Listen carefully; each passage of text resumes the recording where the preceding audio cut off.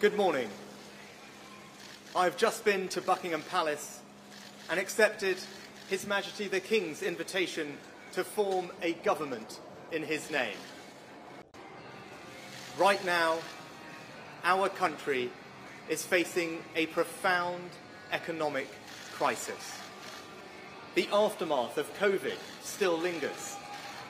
Putin's war in Ukraine has destabilised energy markets and supply chains the world over. I want to pay tribute to my predecessor, Liz Truss. She was not wrong to want to improve growth in this country. It is a noble aim, and I admired her restlessness to create change. But some mistakes were made, not born of ill will or bad intentions. Quite the opposite, in fact. But mistakes nonetheless.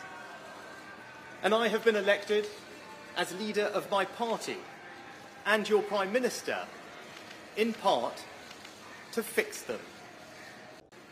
I will place economic stability and confidence at the heart of this government's agenda. This will mean difficult decisions to come. The government I lead will not leave the next generation, your children and grandchildren, with a debt to settle that we were too weak to pay ourselves. I will unite our country, not with words, but with action. I will work day in and day out to deliver for you.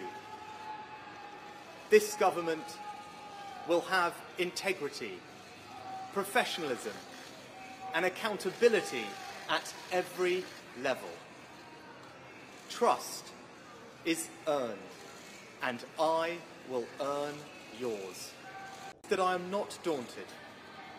I know the high office I have accepted, and I hope to live up to its demands. But when the opportunity to serve comes along, you cannot question the moment, only your willingness.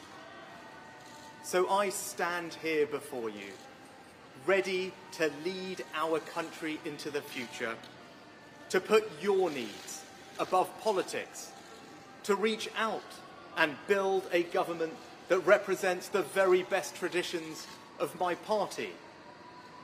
Together, we can achieve incredible things.